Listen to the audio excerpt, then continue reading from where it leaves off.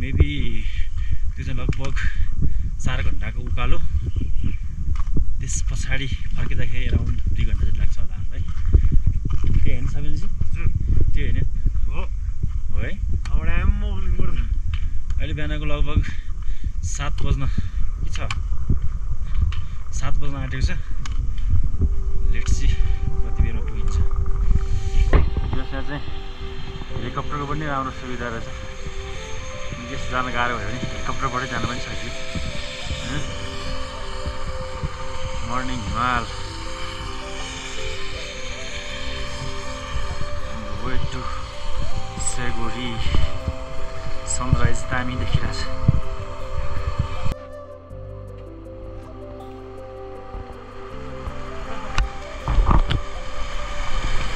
तपाईहरु देखि सक्नुहुन्छ यहाँ हाम्रो आइस जमेको थियो It's very beautiful mountain range seen from Langtang area. Kyanjin top चढ्दैछौँ अहिले हामी म लड्छु के हो थकित मुद्रामा हाम्रो पारा भाइ निशान and next para by Hishan and this is very beautiful sunrise. Okay, let's move slowly. Woo! Very nice view. अहिले हामी डाँडाको रिजमा पुगेका छौँ यसको सेकेन्ड टार्गेट हाम्रो त्यो डाँडो हो र थर्ड टार्गेट इज जहाँबाट त्यो सन आइरहेछ त्यो डाँडो ओके डेस्टिनेसन हेरेर आत्तिरहेको छ निशान यहाँनिर किन यस्तो आत्तिन्छ तिमी तर डेस्टिनेसन हेऱ्यो भने त यार हामी आफै पनि आत्तिन्छौँ नि त यहाँ टुप्पामा पुग्नुपर्छ अनि यहाँ आइपुग्यौँ हामी हिजो पुगेर चाहिँ हेरेको ठाउँ त्यही हो त्यति मैले देखिँदैछ यो त्यसको ल्यान्डस्केप हेरेर खेल्दा हामी चाहिँ किसान भाइ के छ तिम्रो यो सब गोली स्टाइल ट्रेकिङ रुट बनाएर है आफ्नो जुत्ता बिगाउनको लागि होइन त्यही भएर यत्रो डाँडो उकाल्दै राम्रो नेपाल किन्नलाई एकदम सजिलो छ कि उपाय के होला भन्दा ट्रेकिङ आउँदाखेरि नेपाल किन्न नेपाल चिन्दा एकदम सजिलो छ कि ट्रेकिङ आउँदाखेरि गोली स्टाइल जुत्ता सबै गोली स्टाइल जुत्ता सबैको भर पर्दै राम्रो थ्याङ्क्स टु गोस्ट सायद हामी 9,000 जुत्ता किनेर आउनु पऱ्यो है हामी आउँदैन आउँदैन थियो होला होइन के को पर्खाइमा छ म त लसुनकै पर्खाएको छ लसुन खासमा चाहिँ हामी सेरगोरीको लगभग 30% पिक चढ्यौँ होला र जति पनि मान्छेहरू हामीले चाहिँ माथिबाट फर्केको भेट्यो सेरगोरीको टपमा चाहिँ कोही पनि पुग्न सकेन अरे रिङ्गट लाग्यो अरे त्यही भएर हामी चाहिँ आफूलाई इनर्जाइज गर्नको लागि र अक्सिजन लेभल चाहिँ मेन्टेन होस् एकोमोडाइजेसन होस् क्लाइमेटाइजेसन होस् भनेर चाहिँ लसुन अनि अदुवा चपाउँदै अब माथि चढ्छौँ हामी देखाइदियो त कि हामीसँग के छ दिस इज कल्ड लसुन है अनि अदुवा ल अब हामी जानुपर्ने पिक त्यो टप हो फेरि लसुन छोडेर यसले हामी चर्को पाउनुलाई होइन तरकारी पाइँदैन यहाँ एकदम ब्युटिफुल भ्यू देख्न सक्छौँ हामी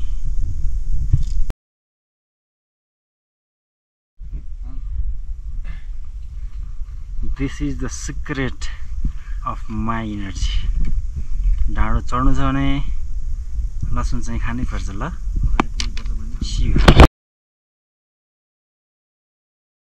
secret of my energy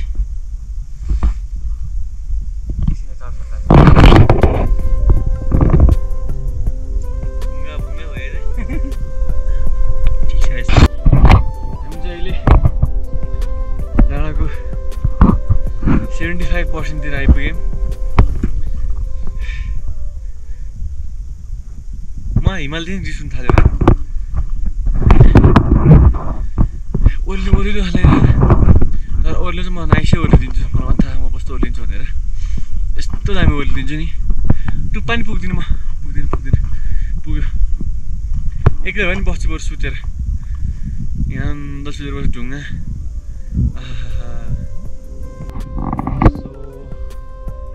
finally चेन्जिङरीको lower आइपुगेका छौँ।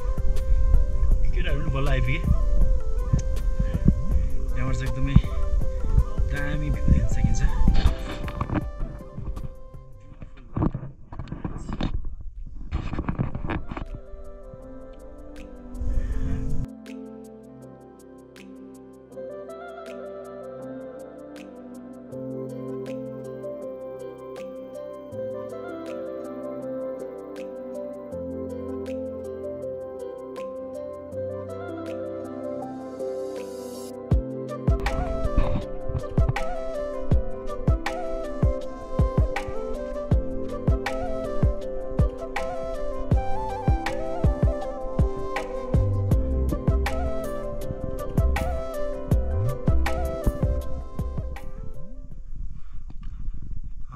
पुग्न लागेको हिमाल चाहिँ यो हो, हिमाल पहाड यो नै हो है। बाटो चाहिँ यहाँबाट यस्तो उकालो उक्लेर यहाँ खाडो उकालो उक्लिनुपर्छ।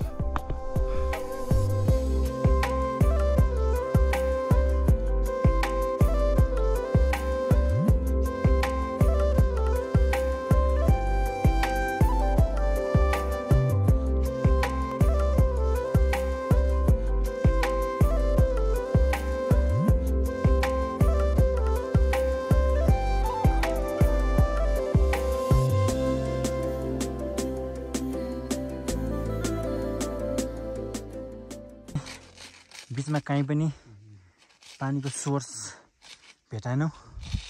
तलदेखि हामी हिँड्दै आएको भएर चाहिँ ल्याएको पानी पनि लगभग सक्यो। त्यो भएर हामी चाहिँ आइसलाई पगालेर बोतलमा हाल्दैछौँ। बेसी घोल्ने केटा घोल्ने। अब फाइनली गाइस शेरगुरी के छ भन्नु कालु? के छ भन्नु बाबु? के भन्नु यति 15-20 मिनट उकालो पछि केटाहरू उहीँ तल खसारे भयो। उतै तल चाहिँ बिस्तारै आउँदैछन् केटाहरू। कि ब्लग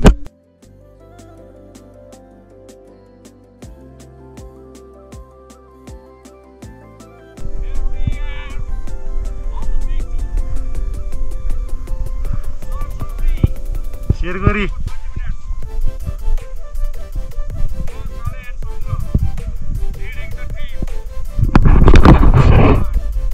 to Serguri.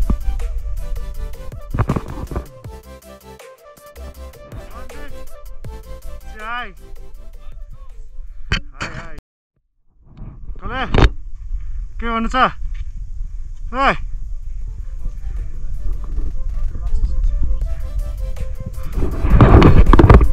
ल चिप्लो छ बाटो। गोली स्टारले धान्दैन जस्तो छ। फाइनली हामी शेरगुरी पुगिसकेका छौँ। वसन्त दाइ 360 हिमाल।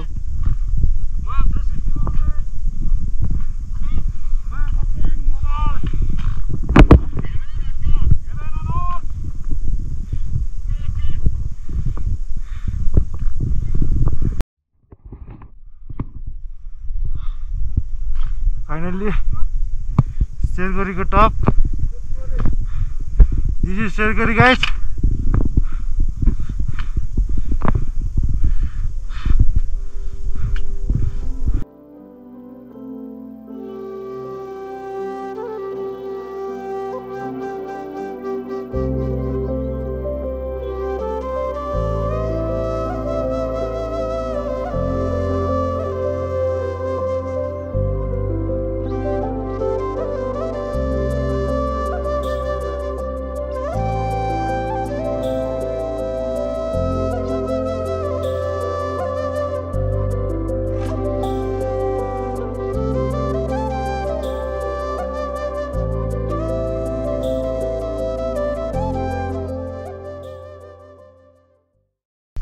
So this is the way down.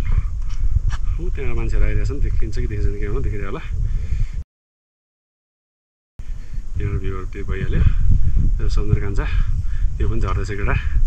मस्त दामी भ्यू अब हामी झर्दैछौँ है त गाइज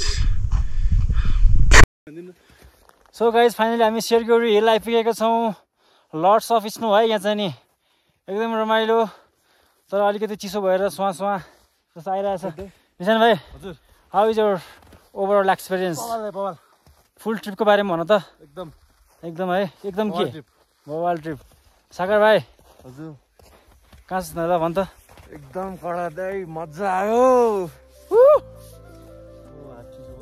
हो मुसा हजुर खोइ त तिमी त शान्त छौ त शान्ति हुनुपर्छ रिङमा चढाइसक्यो है ल अब चाहिँ रिङ्गट लाग्यो ल शिव भाइ हजुर के हो यो यो चाहिँ हाम्रो वरिपरि हिजो कि अस्ति भर्खर हिउँ परेर छ होइन अब हामी हिउँ खेल्यौँ अब हामी यहाँबाट कहाँ जान्छौँ हामी फेरि तलतिर जान्छौँ त्यसपछि हामी तल घाममा गएर सुत्छौँ मजाले चिल पाराले यो सेरगढी चाहिँ नि एराउन्ड 5033 मिटरको हाइटमा चाहिँ छ यहाँबाट चाहिँ फुल लाङटाङको रेन्ज सबै नै देख्न सक्छौँ हामी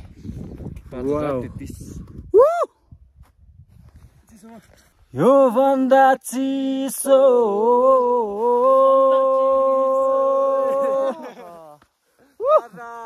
पारा गाइस पारा गर त के हो पारा यो किन यस्तो पारा हो पारा हिउँलाई इन्जोय गर्दछन् केटाहरू वाउ यस्तो हान्न त पाएन नि त ए बदला है निशान भाइ शिव भाइलाई बदला लिनु पऱ्यो निशान भाइ बदला लिनु पऱ्यो बदला ए यता अर्को बदला फेरि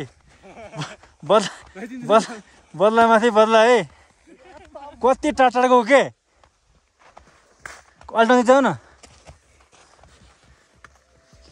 केटाहरू के साह्रै इन्जोय गरे हो त भने ओ बिस्तारो बिस्तारो सागर मलाई नमान है ओए ल यहाँ आउनु कि हान्दै एकचोटि वाउ फर्र पार फर्र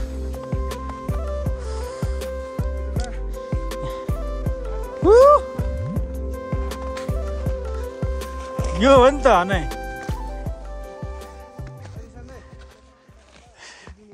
लगभग 12 बज्न आँटेको छ अब हावा चल्छ हिउँ पनि पग्लिँदैछ सो गाइज अब हामी यहाँबाट